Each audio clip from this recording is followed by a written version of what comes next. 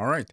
And before we start working with URL parameters, let's also see how we can set up active links. And effectively what that means is that once we're on the page, this link will have specific styling, whatever we want to set up. And in order to do that, I will create a new file just so this typical setup stays for your reference. And instead of link, we want to grab the NavLink. Now, what's special about the NavLink is the fact that in style and also in the class name, we can pass in the function where there's a property by the name of isActive. Again, this is provided right away by React Router. And then based on that value, we can set up some type of styling. Again, this is the straight up inline CSS approach, but we can also do that with classes. And of course, we'll take a look at both examples. Let's start working on the main setup first, where in the components, let's create styled navbar. And again, the reason why I'm setting up a separate file is just so you have right away a reference for the basic setup. Let's copy and paste. Again, we're looking for NavLink instead. And let's change these suckers as well. So we're looking for NavLink. For now, let's not do anything. Let's not add any kind of logic. We simply want to navigate to app.js, or I'm sorry, what app.js? Shared layout, my bad. And I'll copy and paste, and I'll just say shared layout, shared, or I'm sorry, not shared layout. For some reason, I'm totally tripping here. So styled and then navbar, of course. My apologies. And for some reason, I didn't change this one as well. And instead of typical navbar, let's go here with styled navbar. And once we save, we right away notice that our active link gets different styling. And first, let's just quickly cover why is that happening. And second, we'll take a look at the code that controls that. So first, why is that happening? Well, again, by default, if we use that NavLink, the React router by default, even without us doing anything, adds this class of active to it. And if you take a look at Index CSS, and more specifically, if you just keep on scrolling, somewhere around the navbar, you'll find this active class. So if you just set up an active class, if you use NavLink, the class will be automatically added, and as a result, you'll get these styles. So now let's see how we can control that code a little bit more.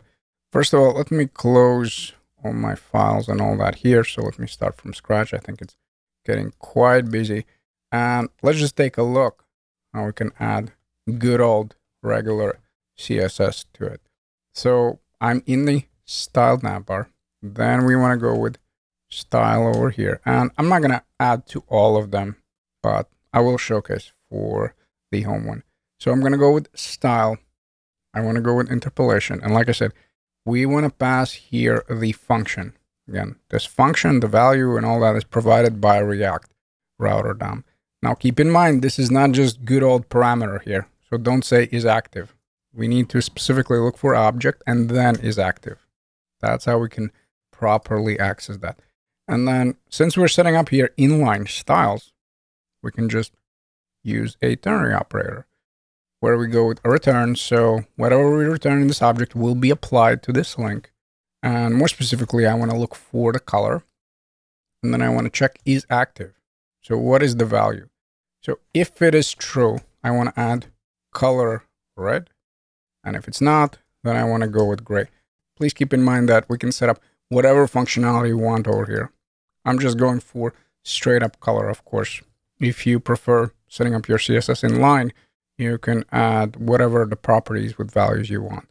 And now check it out. If we navigate to homepage, the style will be red. So the color of the link is going to be red. And yes, if we add this to the rest of the links, it's also going to work. I already set up the reference for you over here. So in my case, in the style navbar, I'll just showcase the class approach, since in my opinion, that's probably is going to be something you'll use more often. So if you ever need this reference, it's available in the README. So let me remove this style here. And now instead of style, I'm going to go with class name. And if we take a look at the CSS, you'll notice that not only I have the active one, I also have some general style for the link. And yes, of course, like I keep repeating, you would normally add more code over here. So instead of just relying on the active one, I'll say, all right, what is the value for isActive? If it's true, then I want to add link class as well as the active one. Basically, this is where I'll have more styles normally. And if it's not, then it's just going to be link class, which just gives those general styles. So let's try this one out where, again, we're going for the function. In the function, we're looking for the object, and then we go with isActive. And then let's set up that ternary operator where we want to go with isActive. And you know what? I think in this case, I'm just going to go with implicit return. So isActive, if it's the case, then I'm going to go with link and active. And then if it's not, then I'm just going to go with link one. I do want to grab this entire thing. So copy, hopefully there are no bugs there. And then let's just set up on all of these ones. Let's save. This is going to be our default setup. And then once we click, now of course we get that active class as well. And as you saw, there's multiple ways how we can set up.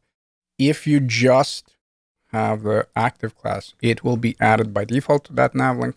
So technically you don't need to do anything, but most likely you will set up the class approach. Also keep in mind that, of course, you do have this inline CSS option as well. Most importantly, you have NavLink, then the function, then object. In the object you have isActive, and then you can use this value to set up your logic.